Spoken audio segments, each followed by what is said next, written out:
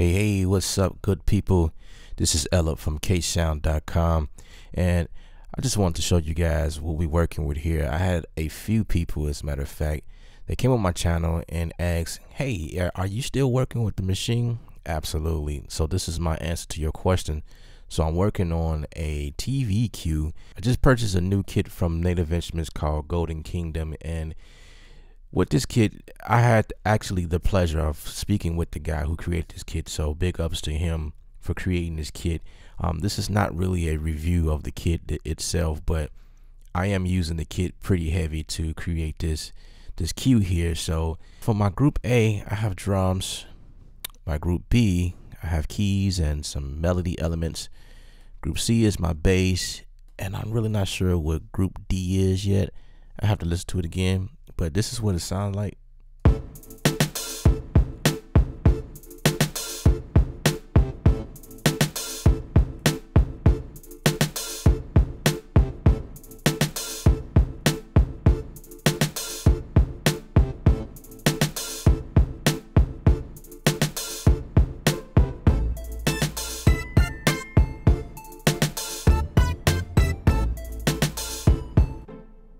Okay, so group D is my strings, pizzicato strings. So that's my TV cue, and basically all of these drums really come from the Golden Kingdom.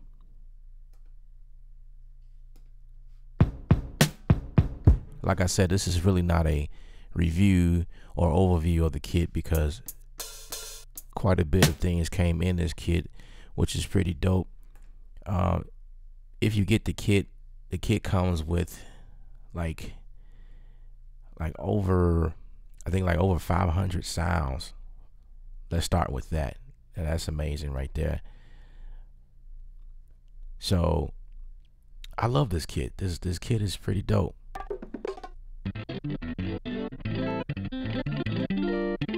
And everything is sectioned up into different categories. You got the clap, cymbal, hi-hat, open hi-hats, kick, layered drums. Let's see what that sounds like. You got percussion, moving too fast. Okay. So stuff like that would be like your layered drums or whatever. But yeah, so building this track is I was really going for something 30 seconds long. I wasn't trying to do something long and spontaneous. It's a TV cue, short cue for different segments going on under the dialogue of the main star or whoever is talking, in the actual scene or whatever, and they go through music so fast. So 30 seconds was cool. I may do something for 60 seconds. It just really depends. The good thing about Maschine, I love, this is something I still love because I was with Maschine Native Instruments when 1.8 or 1.5 was out, and there wasn't no time, the timing of the song in here, and that's something they definitely implemented.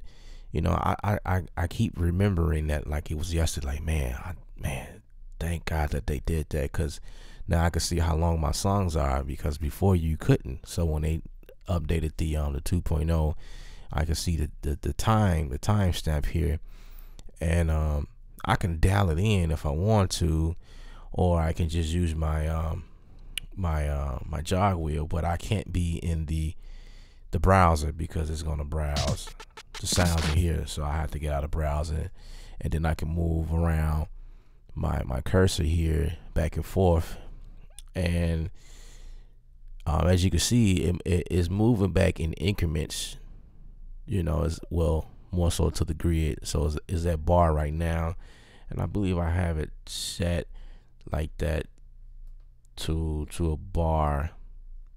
I'm really not sure. I think I have to change the resolution or something to to get it. No, can't do it like that. I forgot how to do that where I can just, get it to just scroll. But I mean, this is fine.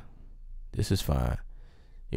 But by bar, I mean, that's cool. I don't have anything, and so came up with this.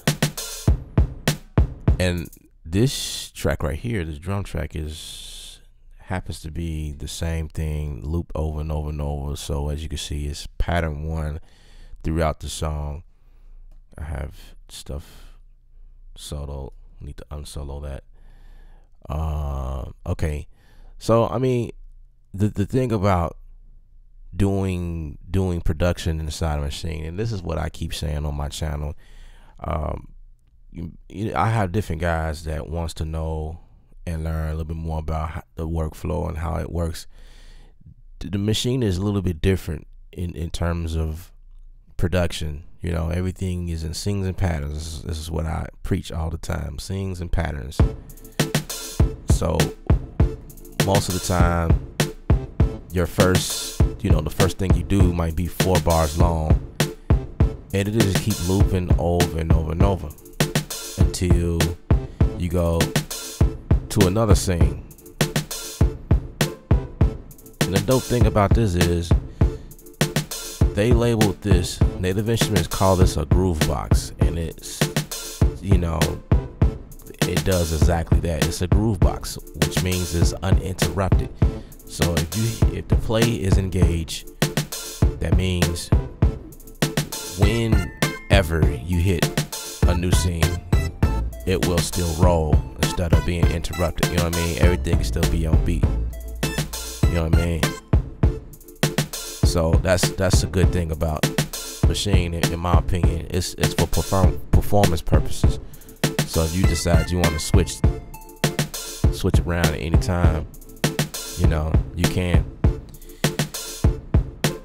So the other thing I see see guys do on YouTube, they will come in and I guess they figured out how to mute and solo. So they'll show their beats and mute and solo things as if the song was rolling from 1 to later on. I mean, that's cool, but why not do it like this? And this is the part where you need to understand Maschine here. When you go and start doing things in song modes, and first of all, you got to be in the sing area, and then you got to hit your all. I don't know if you've seen that, but you can select a sing by sing, as you can see. But if you want everything to play from start to finish, you have to hit all in order for everything to play.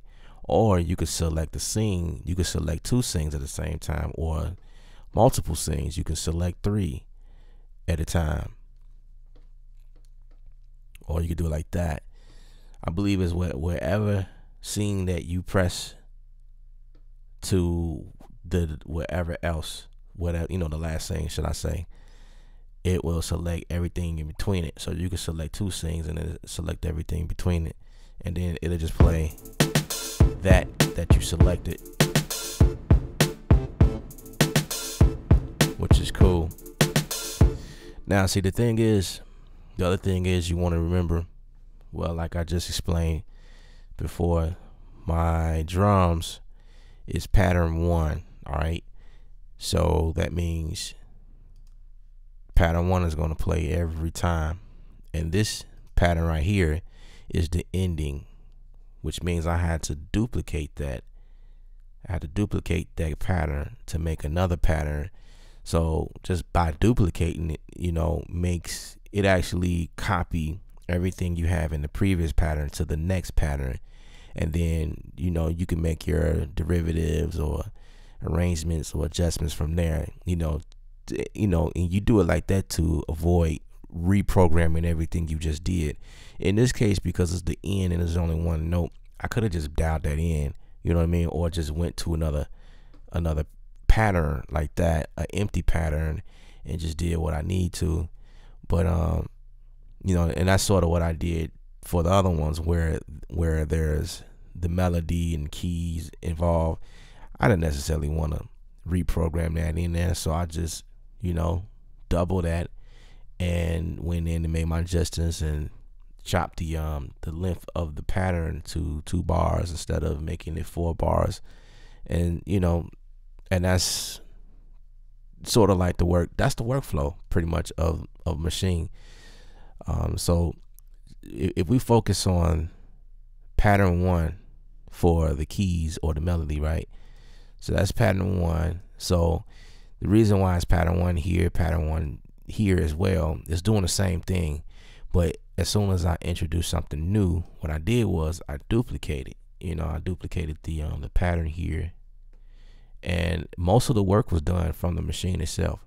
I'm using this mouse just showing you guys what's going on or whatever, but most of the job was done from the Maschine itself. So that's one of the other great features about the Maschine, is everything is being done from the controller itself. There's been many times when my computer screen shuts off completely. You know what I mean? It hibernates. Well, the computer don't hibernate, but the screen cuts off. Can't see anything. And I'm just purely working from the Maschine because everything is laid out for me and I can achieve everything that I need to. Only time that I need to turn on the computer is if I'm using a plugin from a third party, because I can't do it from here. So when I go here, I can only see the plugins that are available through Native Instruments. So that's the thing with that. Maybe that's something that they'll work on in the future, making this, third party plugins available, or maybe the third party plugins will work to have something, specifically for the Maschine so that we can see and everything can work. Because when you use a plugin inside a Maschine, in which you can see the parameters as they appear across here. Let me go to something that has a plugin. Okay, like this, for instance, this is the Monarch. This is actually an instrument, but I actually wanted to go to something that had I actually add a few plugins. I think this one already came with plugins already on it itself, but this is a good example though. You have your different your plugins that you can put on a pad itself. Let's go to something that I did something to the group itself. Yes, what was it? Was it the drums? No, it was the bass. So my bass here, I added a limiter on the group, and I know I'm going kind of fast. I don't want to confuse you guys, but this is a limiter here, and all I did was shift and navigate. By the way, shift navigate actually changed the screen. It's like I guess this is your mixer window, and this is your arranger window, your piano roll, your sampler, everything else here, and this is your mixer window. And you can switch between your groups and your actual pad, I guess, at group level. So right now I'm at the group level where you see four different groups. But if I need to go to the pad level, then you can see the instruments and the plugins on each individual pad, if you will, according to the group that is selected. All right. I guess I had to activate some things or whatever. So yeah, I mean, as you can see, this thing is pretty awesome. Like the different plugins that comes, guitar rig and the flat plays are like, this is just bananas right here. But yeah, so that's pretty much how that works.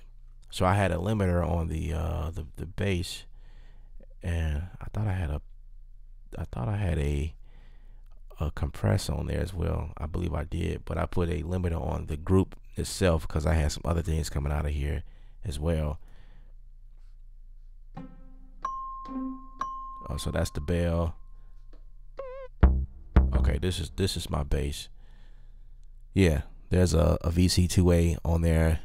So there is a compressor on here, and there's a reverb on here as well. But I believe that reverb came already on here to give it a nice little width. And I don't know if I adjusted or not.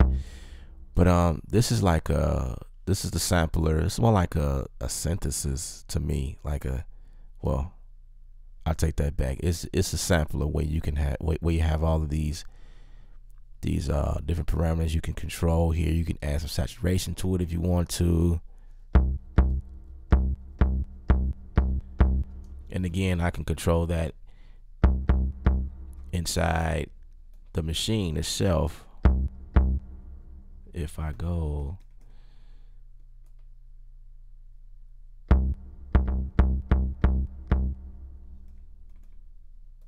have to click up here. See, it's easy to get confused and lost because they didn't make Maschine for beginners. Although there's a ton of beginners trying to get into it because they know about it. You know what I mean? They know you can create some dope stuff, and you can. And the good thing about this is that you can get into the Maschine and be great at it, and it's like levels of knowledge. It's one of those things where you just need to just do it over and over and over and over every day, because if you don't, you will get lost. I promise you, when I first started, I opened it up and I closed it right back up and put it right up under my bed, and I didn't touch it for about 6 months. I'm telling you, I'm not lying. And that's just how it started for me, because it was like, what is this? It was complicated, and it wasn't this. It was the MK1 version. It was like, that one was more simpler, but it still was a beast. And it just took a YouTube video that I seen, and I was like really blown away. And I'm like, wow, that's you could do some really crazy stuff in here. So yeah, so if you are in the plugin, I can switch between the different pages depending on the plugin itself. It may come with like several pages. I've been to plugins where I have 13 pages, and it's got LFOs and all types of effects that you can play around with. But this one has 2 pages for the VC2A compressor here. This is a compressor by Native Instruments, and so I can adjust the threshold as I need to. The reverb, same thing. The reverb has 2 pages, and I believe I was playing around with the saturation inside of the plugin on the computer. So let's find that here, and this is 6 pages here. So let's see if I can find that. LFO, destination, velocity, destination, the mod wheel. I think I passed it up. The first page is where I can change the engine, which is cool. I play with that sometimes, and this is how you can get that MPC feel if you want to, or that S1200 sound. I just leave it to standard. Sometimes I need that gritty or that mono sound, that like punchier knock sound. Trying to find that it's in here somewhere, but it just goes to show you that you can control everything from the controller itself. And then to get out of and that's just shift navigate is just for the computer, for you to see it on the screen, but it does nothing. That's just a trick though. It does nothing if you are working from here. But I mean, it's pretty cool how you can see the plugin as itself. So that's something. I don't know if you guys knew that or not, but and then when you hit the shift button, you can see different parameters that'll pop up at the top, different things going on. I want to find that saturation button. I got the tune. Maybe it's right by the tune, where the tune is. I don't know, but I was playing with the saturation here, but I'm gonna turn it back down.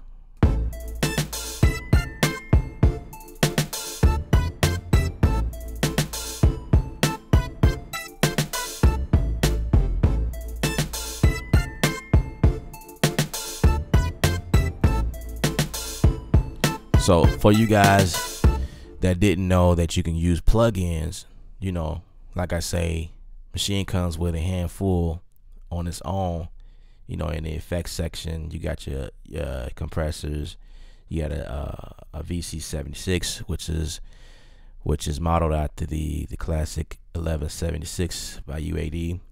Most of these are modeled after the UAD stuff. You got a solid dynamic, which is it's another type of compressor. You got your supercharger, which is like it's sort of like a compressor, but it's like a transient designer mixed in. Oh, by the way, I love the transient designer. I use that a lot. I don't know if I used that in here somewhere. I thought I did, but yeah. So that's my TV cue for something, a TV show that I'm working with at the moment, and I just wanted to show you guys what I got going on so far, and a brief tutorial or a brief navigating around the Maschine. If you guys are looking forward to working more with the Maschine, you want to understand it, you want to do more in it, if you have an MK1, MK2 Micro, or the Maschine Studio, doesn't really matter what version you have, I have a course available for you on my website. It's www.ksound.com/ASU. All right, there's a course on there that's labeled Learning Maschine. I've broken everything down from the moment I turned on the Maschine to the moment that we work inside of Studio One as a plugin. And when I do that, that's not to say that only Studio One users can understand that. It's just showing you guys that if your DAW supports VSTs or AU or just plugin, third-party plugin, you can pull this up as a plugin inside your DAW. So that means you can pull this up inside of Pro Tools, Logic Pro, Studio One. I believe Bitwig can do it. I want to say, definitely Ableton Live, because Ableton Live and Maschine, they like brothers and sisters. You know what I mean? It's almost like the same kind of workflow in a sense. You know, with the, it's just they both similar. If anything is gonna work with each other, they definitely work with each other right there. And you have some other DAWs that will work, like FL Studio. It will work with that. Now, as far as Reason is a little bit different, because Reason has their own thing going on, so you can't use it, but you can probably rewire some stuff, rewire it that way to get it to work with Reason. If you're working with Reason, maybe in the future there'll be something, where Native Instruments can sit in, what I mean, in one of the seats with everybody else, what I mean. But we'll see what happens. But anyway, I have a course available for you guys if you're willing to learn a little bit more.